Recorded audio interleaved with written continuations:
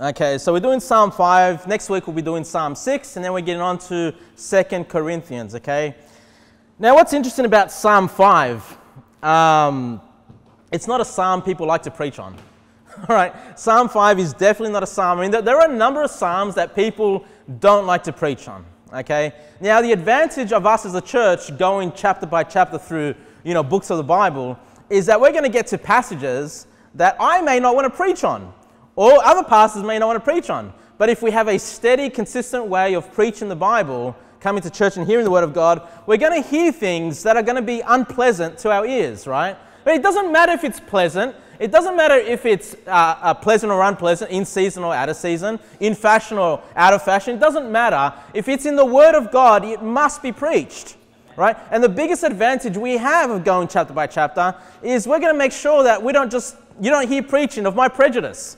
Or I just think, maybe the church will be offended by this. I better not preach that. Hey, I've got no choice. I've already committed to the Lord that I'm going to preach the whole Bible as much as I can. And when we get to a psalm like Psalm number 5, I'm not going to skip it. Okay, because it's the Word of God. I mean, what right do I have to say we're going to skip certain parts of the Bible if it makes us uncomfortable? Okay, now look at Psalm chapter 5. Verse 5 was the memory verse. The foolish shall not stand in thy sight. Thou hatest all workers of iniquity. The title of the sermon this morning is Workers of Iniquity. Workers of iniquity. And how does God feel about workers of iniquity? What does the Bible say? Do I have to spell it out? It says He hates them. Today we're going to be talking about the hatred of God.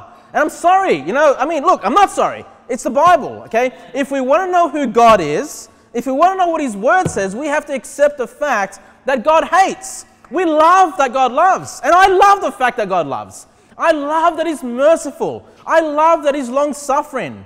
Okay? But there's another reality of God that we must accept, and we can't just throw this out. That He hates, that He's angry, that He's vengeful, and that He has wrath. And hey, what's the ultimate end of that? It's hell. Okay? How many people out there, when you knock on the door, don't want to believe in hell? They don't want to believe in a God that would send sinners and workers of iniquity to hell. Okay? But hey, that's why we go door to door and preach the gospel, because we believe in God's anger, we believe in God's hatred, we believe in this ultimate destination called hell, and we want to deliver them with the love that God has brought to them as well. Okay? We need to make sure we have a balance. Yes, God is love. That's what we love to hear. But God also has hatred. And we need to understand this if we're going to truly appreciate His love. Okay? Let's start with verse number 1. Psalm 5 verse 1. Give ear to my words, O Lord. Consider my meditation. So this is the Psalm of David. And of course, we saw in Psalm 4 the need to pray. Here it is. David again going to the Lord in prayer. Now, he says in verse number 2, he says, hearken unto the voice of my cry. What does it mean to cry? Okay, it means to pray out loud, right? Now, this is David's way of praying sometimes, right? Sometimes we pray inwardly, quietly. Sometimes you may pray with your voice. But David says, hey, there's a time where I will cry unto the Lord. He's praying loudly. Okay, he has such a burden on his heart that he feels he needs to cry to the Lord, and he asks God, he says, God, His King, and my God, hearken unto the voice of my cry, my King and my God, for unto Thee will I pray. Who does David pray to? To the Virgin Mary? To the saints of the Catholic Church? To long dead ancestors? No, he says, I direct my prayers unto God. And I love how he calls God my King, because this is King David. And he says, I have a king. I'm not, he doesn't think himself so high and mighty. He recognizes that he has his own king, being the Lord God. Hey, and it's fine for you to sometimes vent and cry loudly to the Lord. Maybe you don't want to do it in a public place. It's probably not the right place to do it. Find somewhere quiet. There's a lot of empty land around here on the Sunshine Coast. Find somewhere quiet where no one is. And sometimes it's healthy to cry unto the Lord. And what we see here, the reason he's crying is because there are workers of iniquity. And he knows that the Lord hates them, and he knows that the Lord's going to destroy them. Okay? And so he's getting this off his chest. Look at verse number 3. My voice shalt thou hear in the morning, O Lord. In the morning will I direct my prayer unto thee, and I will look up. So we saw Psalm number 4, that was an evening prayer. Just before he lays himself to sleep, he's praying to the Lord. He also has the habit of waking up in the morning. He directs his prayers in the morning. And again, just repeat what I said last week. We ought to wake up in the morning and pray to the Lord. We ought to pray to him before we go to sleep. And we ought to pray continually throughout the day as well. Okay, we should never cease from praying, but it's good practice. Start your day with the Lord and end your day with the Lord. Now let's look at verse number 4. This is another attribute of God that people don't like to think about. Verse number 4. For thou art not a God that hath pleasure in wickedness. So we like that part, right? He has no pleasure in wickedness, neither shall evil dwell with thee. Okay?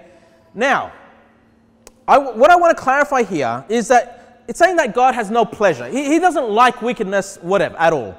And then it says, neither shall evil dwell with thee. Now, one thing I need you to understand, if you're going to read the Bible and rightly divide the Word of God, you need to understand that evil is not always a sin. Okay? You need to understand that sometimes God does evil himself. And that might sound unusual to you, like especially if you've not heard preaching from the Bible. Okay? Now, let me just give you some examples of this. Well, actually, let me explain verse 4 first, before you think I've gone crazy. Let me explain verse 4. The reason no evil dwells with God is because the first part of that verse says that he has no pleasure in wickedness. So the evil that God does not do is evil from wickedness. Okay? But sometimes God will do evil, but it's evil done in the name of righteousness. Okay? Now again, people don't understand this because they equate evil with sin. Now, sin is evil, but not all evil is sin. Okay? Let me give you some examples of this. I'll just read to you some passages very quickly. You don't need to turn there. But Exodus 32 verse 14. If you remember the story, Israel had worshipped that golden calf. And remember how God got angry, right? And Moses got angry. He took those tablets and he threw them down and broke them.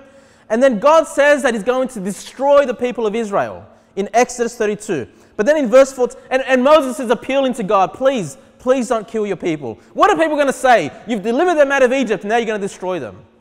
And well, by Moses' prayer and intercession, it says in verse 14, and the Lord repented of the evil which he thought to do unto his people.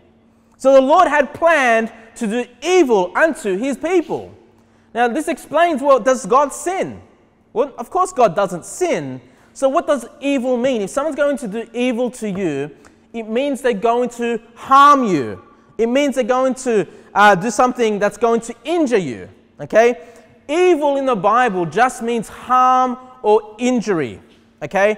Now, I can cause harm to you. Let's say I just came up to you and just beat you up.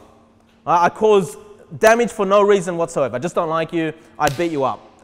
I've harmed you, right? I've done that out of wickedness. I've done evil out of wickedness. But what if you broke into my house, right? And I had fear that you're going to hurt my family. And out of self-defense, I beat you then. I've done evil to you. I've caused harm against you. But have I done that out of wickedness? Or have I done that out of righteousness? I've done that out of righteousness. I've done it for a reason, to protect my family, to protect myself. Someone that's breaking into my house, I don't know what they're going to do, right? So doing harm to someone is not always sin. Now think about the laws of God. How many times does he ask people, because of certain sins, that they take a beating? That's harm. That's evil. Or that they be put to death, right? Murderers ought to be put to death. Adulterers in the Bible ought to be put to death, right? I mean, this is evil being done to people. But it's not being done out of wickedness. It's being done out of God's righteousness, God's perfect judgment that he passes on crime. Okay? Now let me give you some other examples. You remember King Saul? When King Saul had turned against God, in 1 Samuel 16 verse 14, it says, but the Spirit of the Lord departed from Saul, and an evil spirit from the Lord troubled him. An evil spirit from the Lord troubled Saul. So did he send a devil to trouble Saul? No, he sent an evil spirit, a spirit that would cause him harm, a spirit that would cause him distress. That's what God replaced King Saul with, okay? That evil spirit. It's from the Lord, okay? Let me give you another example. In 2 Kings 22:16, it says, "Thus saith the Lord." What does the Lord say? "Behold, I will bring evil upon this place and upon the inhabitants thereof." Okay? And let me just read to you Isaiah 45 verse 7. This is God speaking. He says, "I form the light and create darkness. I make peace and create evil. I, the Lord, do all these things." So who creates evil? The Lord does. Now some people have misunderstood this and say, well, does God create sin? No. The sin is breaking of God's laws. But God does pass evil judgment on wickedness. Okay? So we need to accept that God does do evil, but when he does evil, we're not talking about sin, we're talking about harm out of his righteous judgment. Okay? So when we read Psalm, and this is important because I'm just giving you some examples. You're going to find many times in the Bible where God does evil and you'll be like, what's that about? If you think it's sin, if you think that's talking about sin, you're going to struggle with that, which is why you have to rightly divide evil that is done out of righteousness and evil that is done out of wickedness. So if we go back to Psalm 5 and look at verse number 4 again, with that in mind, let's read it again. "For thou art not a God that hath pleasure in wickedness, neither shall evil dwell with thee." So what's that evil that doesn't dwell with God? Evil out of wickedness. Okay, and if I haven't explained that well enough, please ask me later on, okay? Look at verse number 5. Verse number 5. "The foolish shall not stand in thy sight. Thou hatest all." Can God hate? Some people think hate is a sin. Does God have sin? Of course not. Okay? But it says here, "Thou hatest all workers of iniquity." Right. That's what the Bible says. I'm not here putting my words into the Word of God. This is what the Word of God says, that he hates all workers of iniquity. But the first part says, "The foolish shall not stand in thy sight." Now, I don't know if you guys know of a man called Stephen Fry. Stephen Fry, he's an English homosexual and celebrity. Okay, an English homosexual and celebrity. And I remember watching a interview on the internet where someone, he's an atheist, by the way. He says he's an atheist, okay?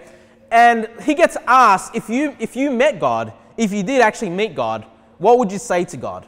Okay, now let me just give you a snippet of what he says. What he says, what he thinks he's going to say to God, right, when he meets him. These are his words to God. "How dare you? How dare you create a world to which there is such misery that is not our fault?" Not our fault? This guy's a homosexual. This guy's one of the worst sinners that there are. And he says, "Not my fault." He goes, "It's not right." This is what he's telling God. "It's not right. It's utterly, utterly evil." But does God do evil? Absolutely. This guy doesn't know God. He thinks God is this Santa Claus in heaven that should just do good all the time. But there's going to be a time when he passes evil on the workers of iniquity. This man, Stephen Fry, thinks he's going to stand in God, before God and say these words to God. No chance whatsoever. This man's going to be utterly destroyed in the presence of God. Okay? Those knees of his will bow, and he's going to admit that Jesus Christ is the Lord. And this guy's not an atheist. If he feels this way about God, he knows God exists. He just hates God. Right. He just hates God. Okay? And then he says this later on in the same interview.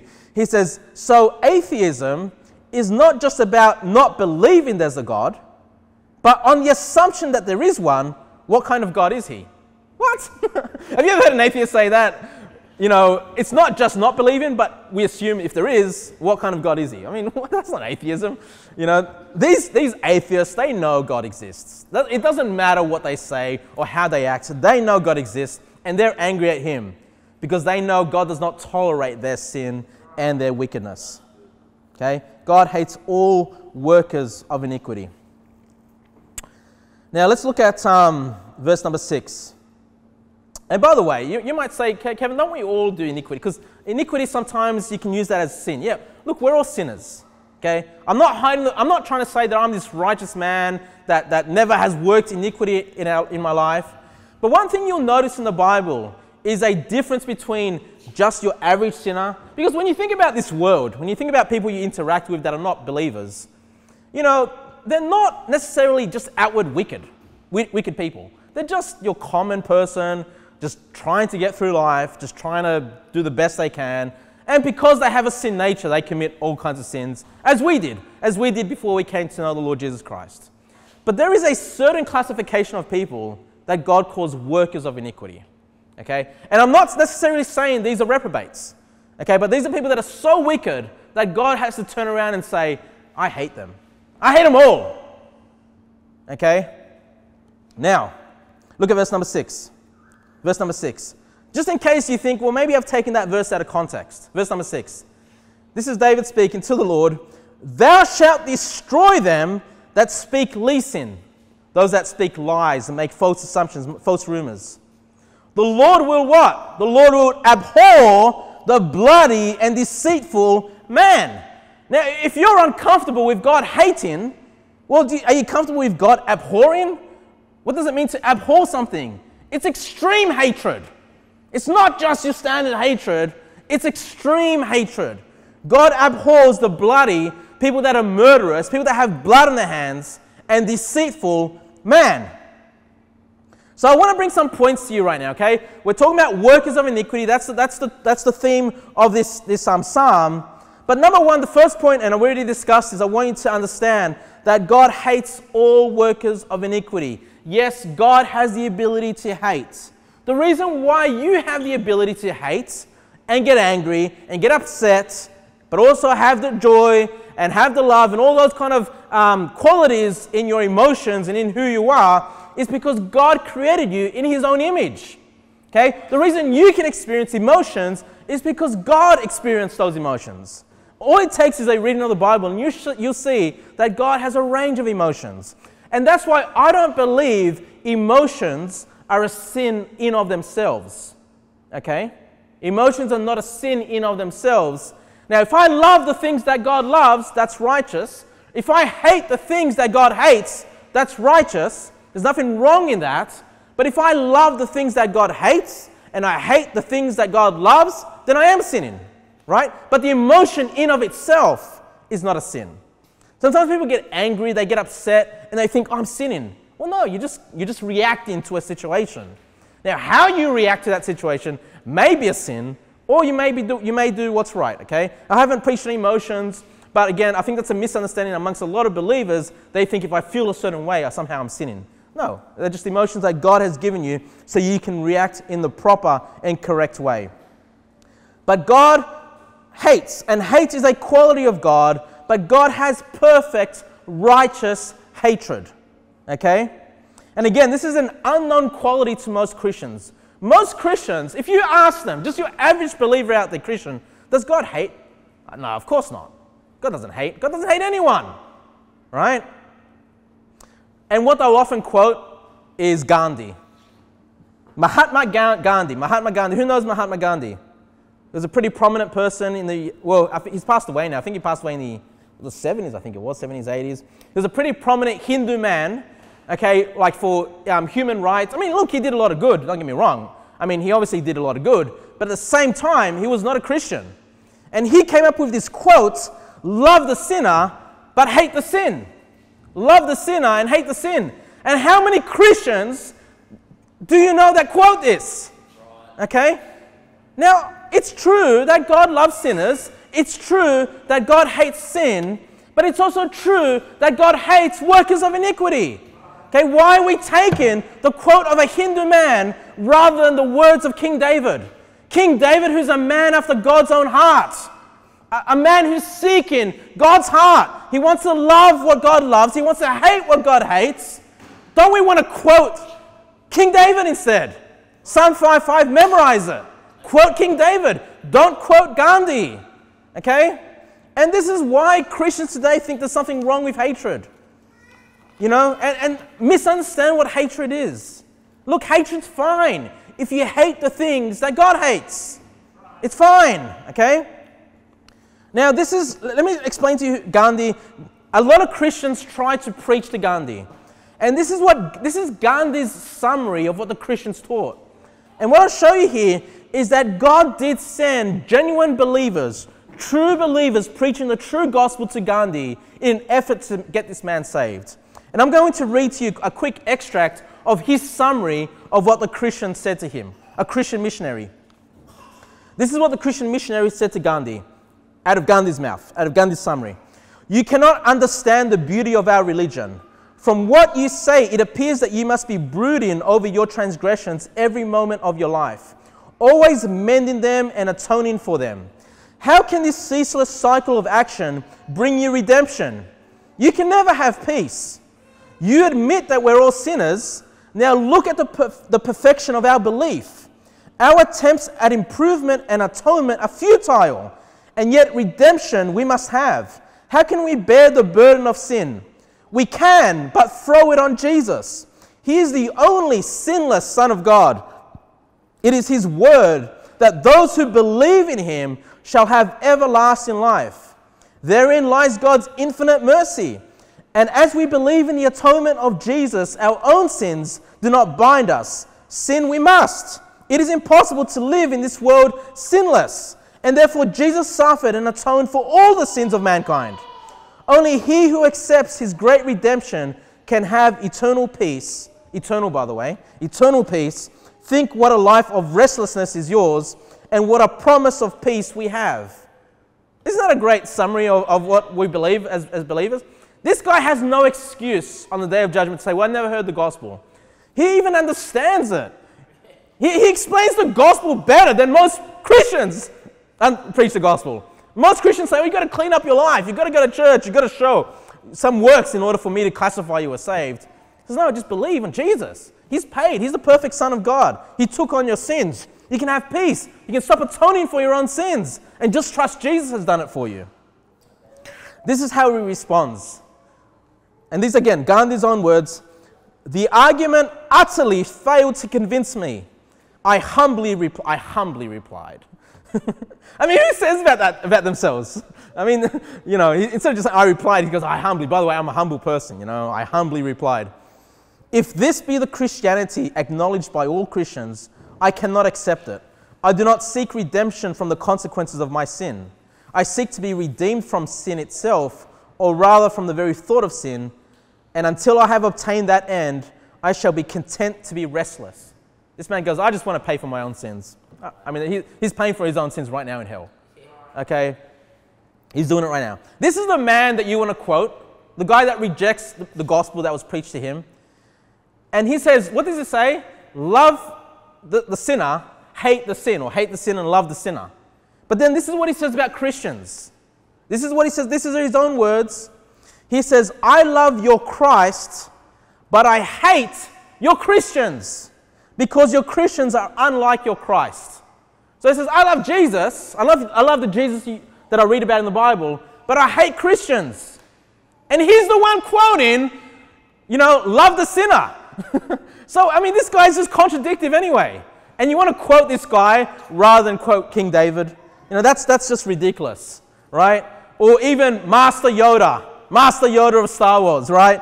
And I don't know if this is a right quote, but hate is the pathway to the dark side. That's what Christians are quoting these days, right? You'd rather quote Gandhi, you'd rather quote Master Yoda than quote King David. This is not Christianity that you're quoting. You're quoting the Force, you're quoting Hinduism, okay? You're quoting something, you're creating a God of your own imagination rather than facing the fact of who God is, that He hates all workers of iniquity. Let me just read some other verses to you now quickly. I guess you're in Psalms, so you can turn here if you want. Psalms 10, verse 3. Psalm 10, verse 3. Psalm 10, verse 3. For the wicked boasteth of his heart's desire, and blesseth the covetous, whom the Lord abhorreth. God abhors, strongly hates the covetous, right? The wicked. Psalm 53, verse 5.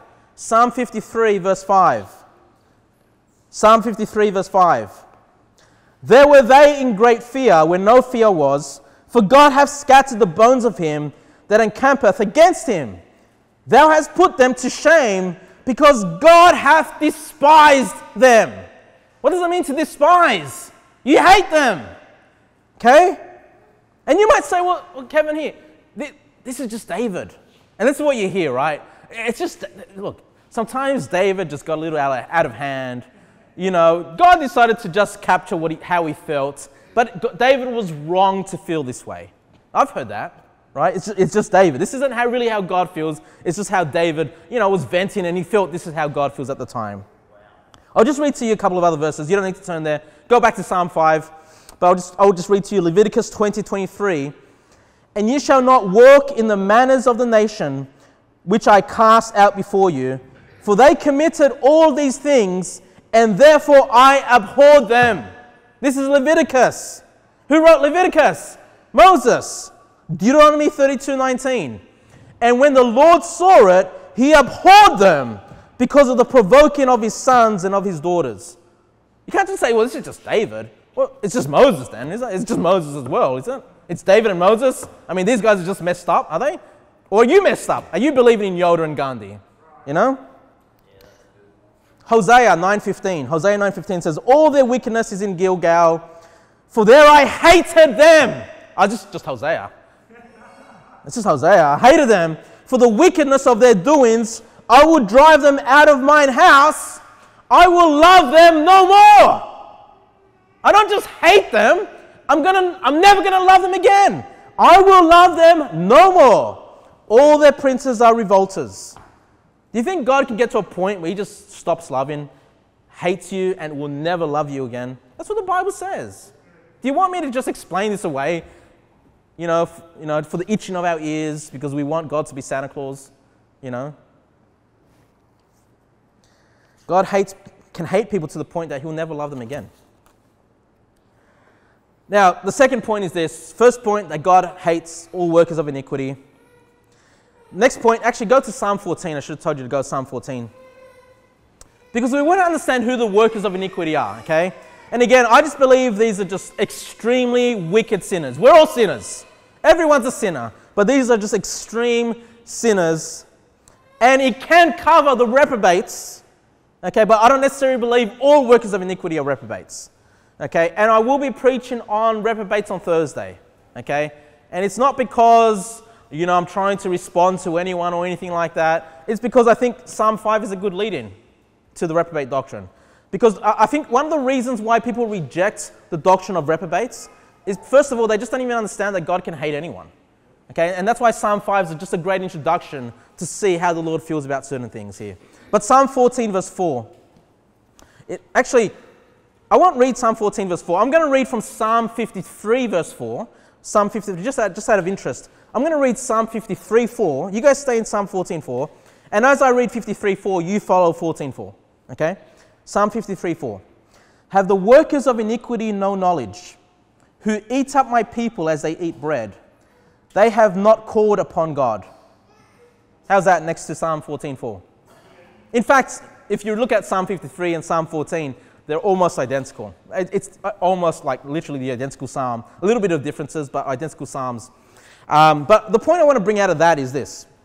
That workers of iniquity are trying to eat up the people of God as bread. What does that mean? They're trying to consume God's people. They're trying to destroy God's people. The second point that I have is that workers of iniquity hate believers. And what did Gandhi say? I hate Christians. Then what does that make him? A worker of iniquity. I humbly replied. He thinks he's righteous. He thinks he's atoning for his sins. God says, hey, you're a worker of iniquity because you hate my people. Okay? Now, if you go to Psalm 141, Psalm 141, 141, verse 9. Psalm 141, verse 9.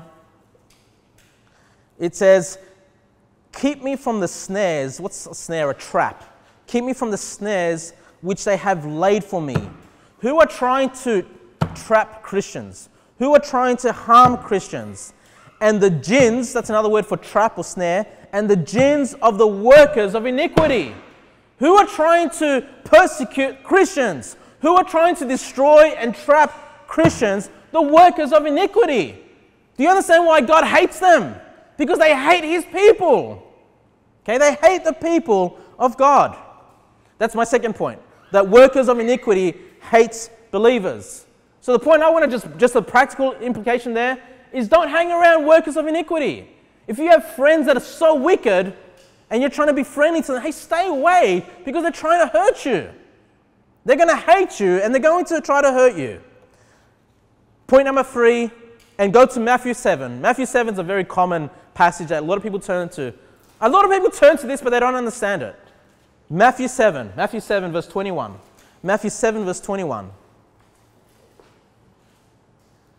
The third point I have is that workers of iniquity teach false gospels. Okay? They teach false gospels. If you go to a pastor, you go to a church, and the pastor behind the pulpit may appear to be this beautiful, wonderful guy.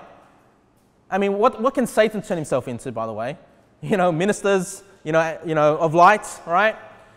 They look beautiful, they look wonderful, they seem to say a lot of truth. But if they're preaching a false gospel, God says they're workers of iniquity. Let's look at Matthew 7 verse 21. A lot of people quote this. And it's funny because when we say, hey, salvation is just by faith alone, people say, well, hold on, because God says, some will say, Lord, Lord, and God says, I never knew you. like that's referring to us, right? Look at Psalm 7 verse 21.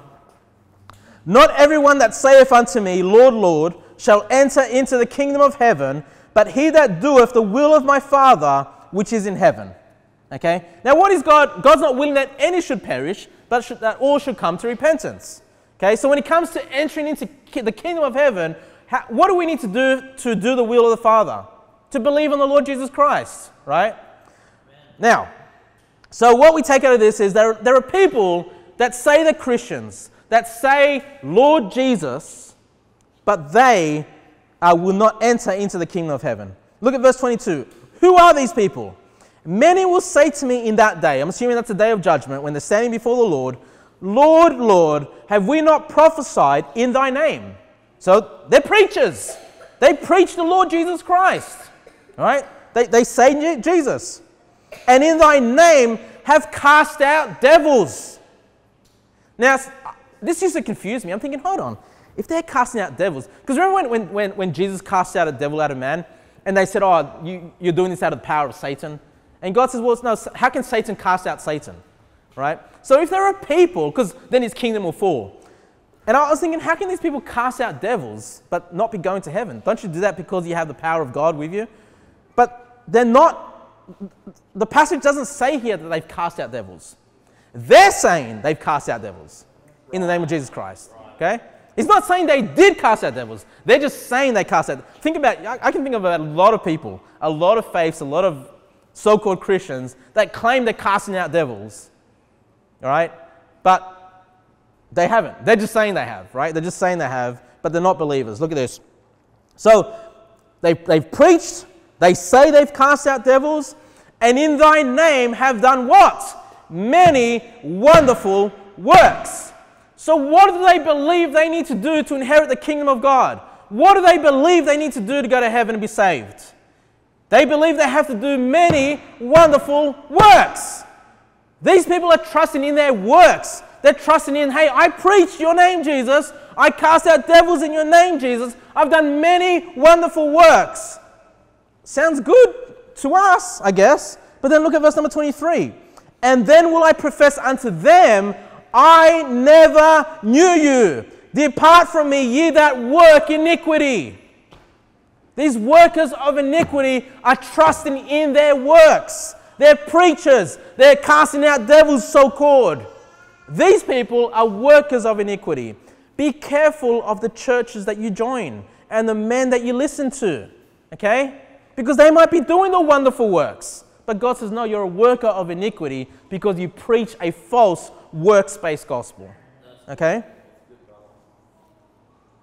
Turn to Luke 13. Luke 13:23. Luke 13:23.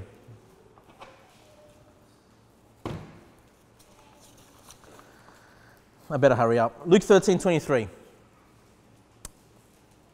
And this is about salvation again. Then said one unto him, Lord, are there few that be saved? You know, is it just a few that's saved? And he said unto them, strive to enter in at the straight gate. What does it mean to be straight? To the narrow gate, okay? For many, I say unto you, will seek to enter in and shall not be able. Verse 25. Why are these people not able to enter in? What are they trusting in to be righteous before God? We'll see this soon. Verse 25. When once the master of the house is risen up and have shut the door, and you begin to stand without and to knock at the door, saying, Lord, Lord, open to us. And he shall answer and say unto you, I know you not whence you are. I don't know where you're from. I don't know who you are. Kind of like what we read in Matthew 7, 26. Then shall ye begin to say, we have eaten and drunk in thy presence, and thou hast taught in our streets. Who are these people that have not entered into the straight gate? Into the straight way there, the straight gate. Who are these people? They're saying, hey, Jesus, when you were on the earth, we were eating there with you. We saw you. We saw you preaching. We were with you. Who did Jesus go and preach the gospel to? To the Jews. To Judah, right? These are the people that have missed out on the straight gate. Verse 27. But he shall say, I tell you, I know you not whence ye are. Depart from me, all ye workers of iniquity. And we have a certain element today of people that believe Jews are just righteous before God. They're just people of God, just without Jesus Christ. They can reject Jesus because Jesus came through. He was a Jew just like them, and somehow they're righteous before God. They think their righteousness before God is their DNA, is their blood. They think their righteousness is that they're a descendant of Abraham. But what does Jesus call them? Workers of iniquity. Okay? You can't get to heaven because of your DNA. And let me say, children, you can't get to heaven if your parents are Christian. You need to yourself believe on the Lord Jesus Christ. You need to make sure that you have personal salvation for yourself. You can't say, well, my dad was the pastor of the church in Caloundra. You need to come to a point where you believe on Jesus Christ and place your faith on Him. Okay? God is not a respecter of persons. Okay? If you think you're special and God's just going to accept you because of who you are, forget it. God accepts you because of Jesus Christ. You've got to believe in Him to be acceptable to God. Let's keep reading, verse 28. Verse 28. There shall be weeping and gnashing of teeth. Now look, if you think, well, these are not the Jews, look at this. When ye shall see Abraham and Isaac and Jacob and all the prophets in the kingdom of God, and you yourselves thrust out. So their forefathers are there, the prophets are there, but they themselves are going to miss out on the kingdom of God. And look at verse 29. Oh, replacement theology. Look at verse 29. And they shall come from the east and from the west and from the north and from the south and shall sit down in the kingdom of God. So who gets to sit down with Abraham, Isaac, and Jacob and all the prophets, all the Old Testament saints? Those from everywhere, from the uttermost part of the world. North, south, east, west, everywhere. Chinese, Australian, Chilean. What else have we got here? Who's New Zealand? New Zealanders even, okay? New Zealanders are allowed for some reason. You know, from all nations are going to sit in the kingdom of God. I've not replaced Abraham, Isaac, or Jacob, or all the prophets. We've not replaced any Old Testament saints. In fact, we sit down with the Old Testament saints and we partake with them, okay? Don't get confused when people use this term replacement theology. Look, we're just added.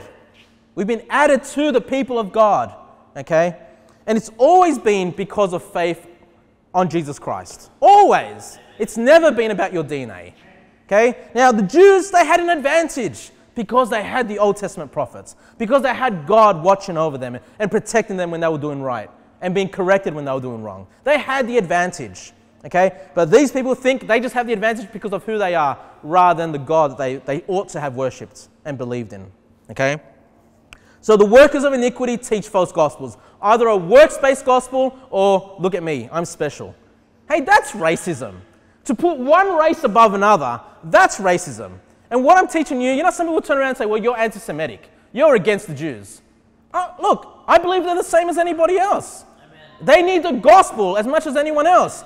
If you have a heart for the Jews, then go to Israel and preach the gospel. If that's your heart, if you love them above anyone else and you think they're so special, I need to give them the gospel. Hey, they need the gospel. I agree. Amen. Then go to Israel and preach the gospel.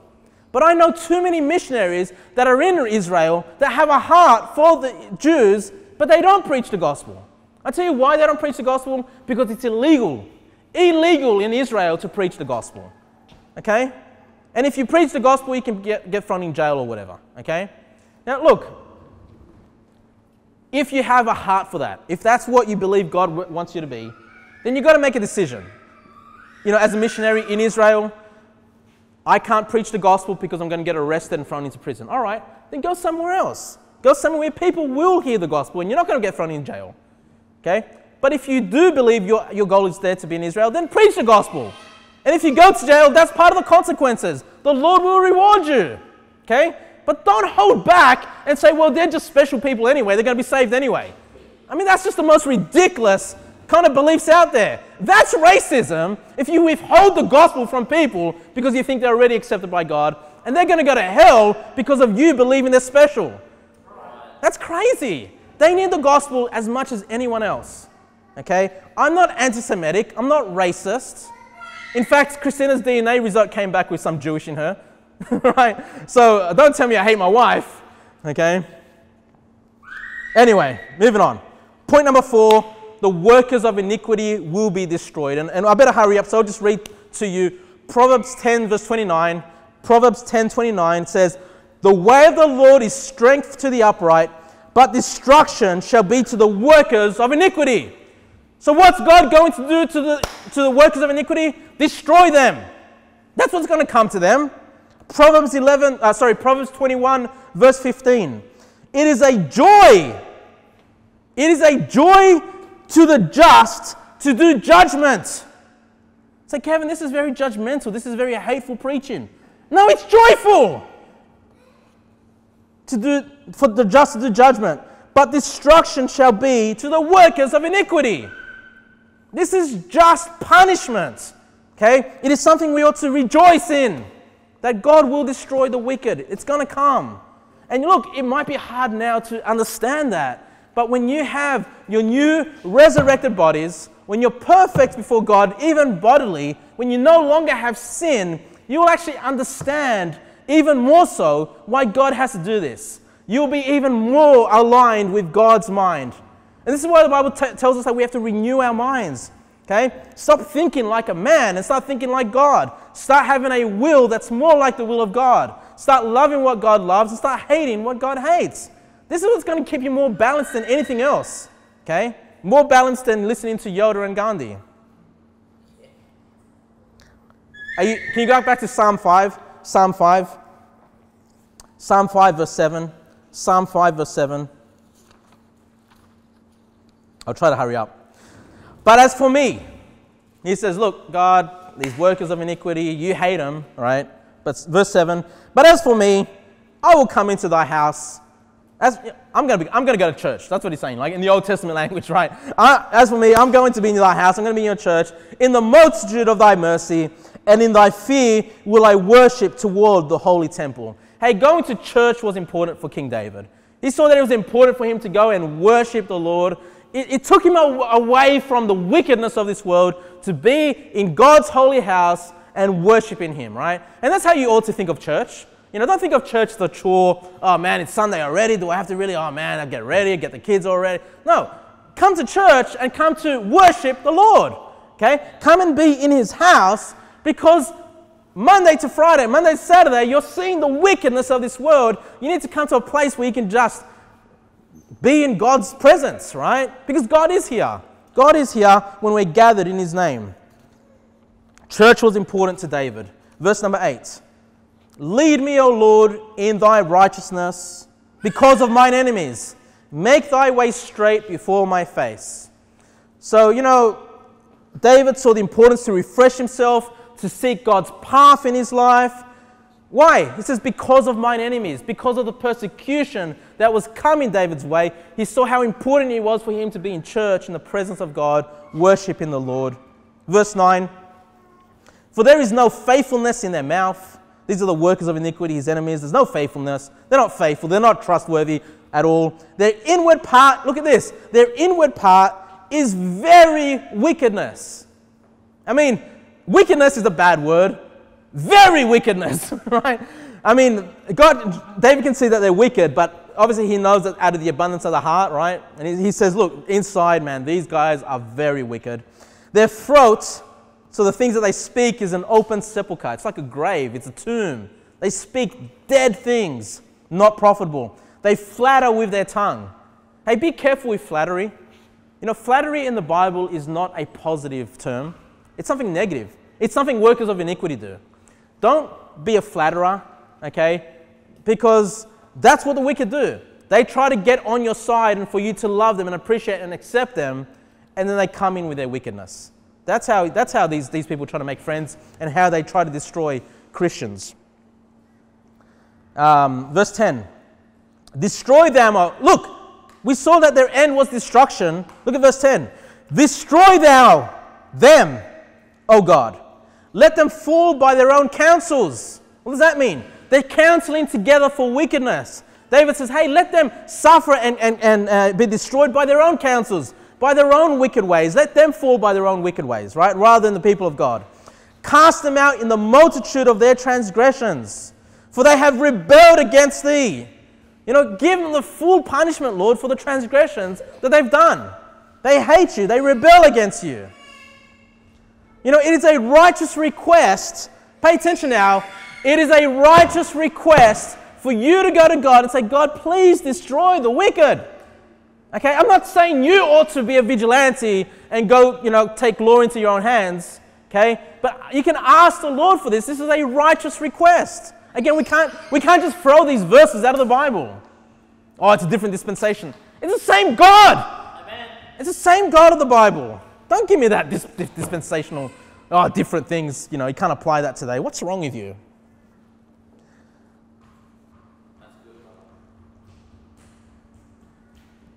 And some might say to me, this doctrine of God hating the wicked, this doctrine makes you angry, this doctrine makes you frustrated, it makes you overly critical, it makes you depressed.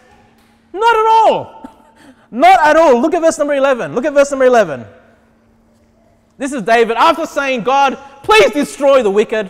What does it say in verse 11? But let all those that put their trust in thee rejoice. Right? David's like, hey, I'm just rejoicing, Lord, in you. I'm rejoicing and I'm worshiping you. Let them ever shout for joy because thou defendest them. Let them also that love thy name be joyful in thee. So this psalm that is negative, this psalm that is hateful, how does it end? 3 times. Was it 3 times? Let all them that put their trust in thee rejoice. Let them ever shout for joy because thou defendest them. Let them also that love thy name be joyful in thee. 3 times in that verse. Hey, I'm full of joy. If we love the Lord, we're worshiping Him, this ought to give us joy. And at the same time, if we're a balanced Christian, we ought to hate the workers of iniquity. That's just how it goes. The two things can go together. Just because I believe God hates certain people, do you think I'm down all the time? I'm always hateful? Or do you see me pretty pleasant, pretty happy, pretty easygoing? Because I'm resting in the Lord. I'm resting that the Lord will take care of the wickedness. It's not my job to do it. Okay, I can leave it. In fact, it's the government's job to take care of people that are very wicked. Maybe that's something we ought to pray for. That our government will bring back laws that will punish wicked people. Because all they get is a slap on the wrist. The people that get punished are the victims, right? Because they have to, put up with judgment that wasn't done appropriately, that didn't fit the crime. That's something that we ought to pray for. Because God has instituted government to punish wicked people. Verse number 12. For thou, Lord, will bless the righteous. With favor will thou compass him with a shield. So God will protect His righteous people. We don't need to be afraid.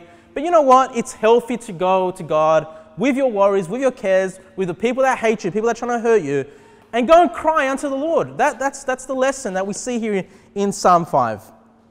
Now, in conclusion, there are 5 reasons this teaching is important. 5 reasons this teaching is important. Number 1, for you to know the God of the Bible more. Just for you to know who God is. Okay, because you've heard of God is love. And it's true. 100% true. Amen. Okay, you've heard all of that. But how many times have you heard that God hates the workers of iniquity? I mean, honestly, how many times have you heard that? I probably can't even think of once I've heard that preached. Right? I'm talking about in a church that I've sat down and attended. Okay? Number 1, you get to know God more. Okay? Many preachers refuse to acknowledge God's hatred because they don't know what hatred is. They don't think of this, that there's hatred that can be righteous and can be just, that comes from God. Okay? That's number 1. The second reason this teaching is important is for you to stay away from making friends that are workers of iniquity. Stay away from friends. Even if you've grown up with friends your whole life and you care for them, but they've turned into some wicked, evil people, stay away from them. They're going to try to hurt you if you're a believer. Okay? They're going to hurt you. They seek to destroy you. I'll just read to you Psalm 140. Maybe you can turn there if you're still in Psalm. Psalm 141 verse 3. Psalm 141, 141 verse 3. Psalm 141 verse 3. He says, set a watch, O Lord, before my mouth. Keep the door of my lips. Incline not my heart to do any evil thing, to practice wicked works with men that work iniquity. And let me not eat of their dainties, of their delicacies. Is that what that word means? So he's saying, look, help me, Lord, to not be influenced by the workers of iniquity. Do you see that? To practice the wicked works of the men that work iniquity. Because David knows, or I don't know if it's David, the writer of this psalm, but he knows that if I hang around workers of iniquity, it's going to rub off on me, and I'm going to start to do the wicked things that these people do. So stay away from making friends that are workers of iniquity. The third reason why this teaching is important is because when you understand how much God can hate, then that's going to help you overcome iniquity in your own life. When you think about certain sins and certain wicked things that you do or you have done in the past, it's going to, when you understand God's holiness and you understand His righteousness, you understand His judgment, and you understand His hatred for the things that you have done in your life, that's going to prevent you from doing that again. That's going to help you live in a more holy life because you know how God feels about that. Okay? Instead of you thinking, well, God's just going to be long-suffering with me forever. And He is, and He's merciful. As a believer, He is merciful and long-suffering, and all that's true. But at the same time, if you understand how much God hates that sin, that's going to be part of the reason why you stop doing that sin. Okay? That's point number 3. I'll just read to you Job 31. Job 31 verse 1. Job says, I made a covenant with mine eyes. Why then should I think upon a maid? Job says, look, I don't want to think about a woman that is not my wife. He makes a covenant with his eyes, makes a promise with his eyes. I'm not going to look or think about another woman. Okay? Then verse number 2 says this, for what portion of God is there from above? And what inheritance of the Almighty is on high? Verse 3, is not destruction to the wicked and a strange punishment to the workers of iniquity? And if you keep reading this chapter, you'll see that it's about him looking upon other women. And you ought not to look at other women. You ought not to look at pornography or anything like this. The lust of the eyes. No, you need to make a covenant with your eyes because Job says, if you do this, if you're looking at other women, lusting after women that are not your wife, you're a worker of iniquity. This is what workers of iniquity do. They're full of lust. So to overcome iniquity in your life, you need to understand how much God hates it. Okay? That's going to be important to you overcoming sin in your life. The fourth reason why this is important, this topic is important to preach on, is so you can know that you can vent to God about wickedness in this world. Okay? Because people need to vent from time to time.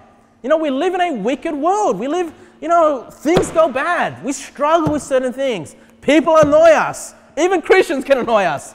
Sometimes we need to, that's why having a wife and a husband and wife is good and important, because every now and again you need to get stuff off your chest. You need to vent, right? But How does David vent? Does he go on social media and vent? He goes to God. He cries aloud to the Lord and he vents to God about all the wickedness that he sees. And at the end of it, he feels a lot better, doesn't he? He's rejoicing in the Lord. Okay? It's good to vent.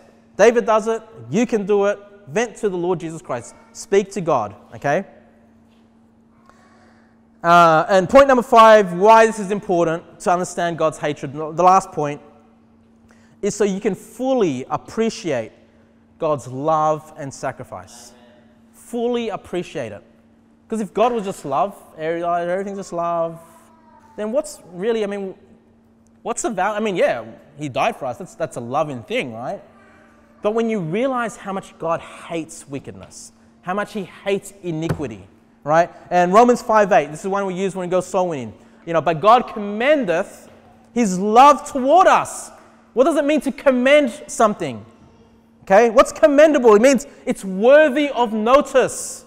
His love is worthy to be noticed. Another way to explain commend is to entrust someone with something, right? And when Jesus says, into your hands I commend my spirit, he entrusted his spirit to the Heavenly Father. But his love is worthy of notice. It's been committed to us, okay?